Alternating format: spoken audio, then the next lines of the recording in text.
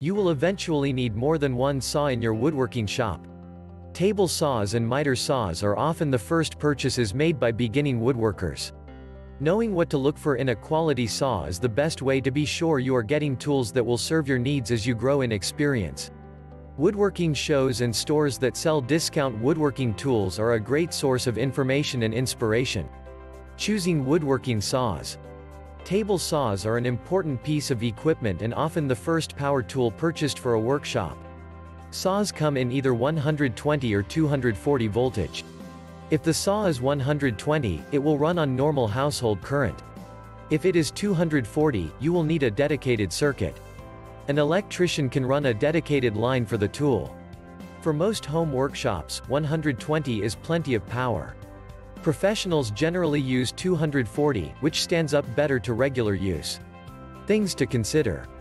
O power of the motor, O direction of the tilt, left or right, O dust collection. These saws tend to create a lot of dust, which is messy to clean and can be a health hazard. O accuracy of the fence. Look for a fence that is adjustable and easy to use. Miter saws for woodworking. Miter saws are an important piece of equipment when working with wood. They cut angles quickly and precisely. The choices can be daunting, as there are literally hundreds on the market. Reading reviews is a good source of information when narrowing down your options. Miter saws are great for big jobs, like replacing the trim in your entire house or furniture making projects. A tight miter makes a big difference in the overall appearance. Miter saws can either be used on a stand or the ground. A stand is best when you have a lot of wood to cut. Woodworking jigs.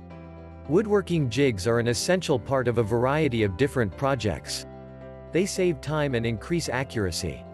Using jigs is much faster when you need to create several pieces. All pieces will come out identical with a jig.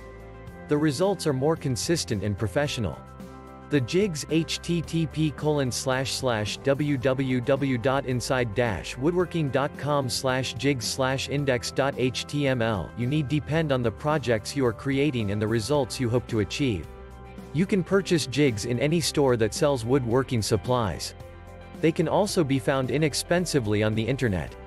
To save even more money, you may consider making your own jigs. Using scrap pieces of plywood is a cheap way to make jigs. Since they are typically used only once, you don't want to use expensive wood to make them.